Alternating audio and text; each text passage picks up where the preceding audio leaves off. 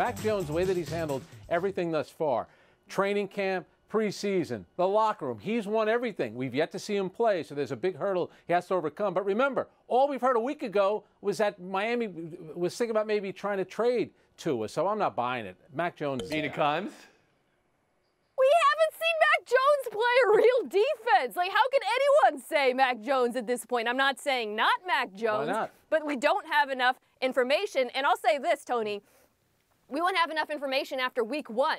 Because at this point, Tua has a great group of skill players, although he won't have Will Fuller.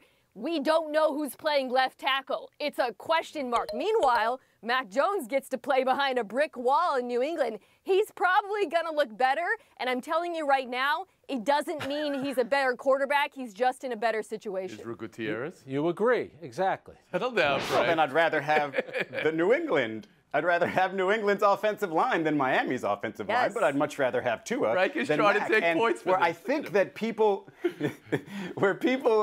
I think fall off on Tua is, they look at him last year, his first year, no training camp, didn't feel like he had much to, like he wasn't really confident throwing to his targets the same way Ryan Fitzpatrick was. I think obviously a year with the training camp, you've got a better weapon right there in Jalen Waddle. You've got Parker hopefully healthy. It seems like Gesicki's a really good tight end. He seems to be comfortable with this group around him, and if he can get protection, I think he's got all the tools. He could use obviously like 2 or 3 inches of height, and then he'd be a really good quarterback or an ideal quarterback. But right now, I still think he's really good. He's more mobile than Mac Jones is, and that's where I think the issue comes up with Mac Jones. We haven't seen him escaping rushes yet really successfully, and so if he can do that, hey, more power to Mac Jones. But right now, it feels like Tua's a little bit more mobile. Kevin Blackistone.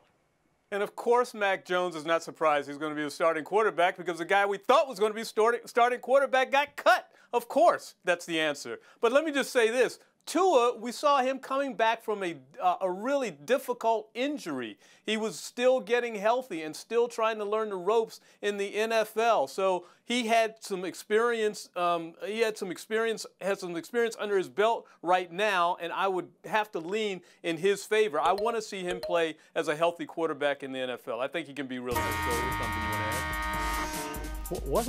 Didn't the owner last week hinted that they wanted Deshaun Watson? So the team doesn't sound as confident as the three of you.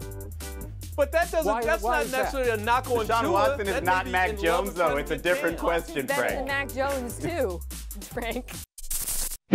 Thanks for watching ESPN on YouTube. For live streaming sports and premium content, subscribe to ESPN+.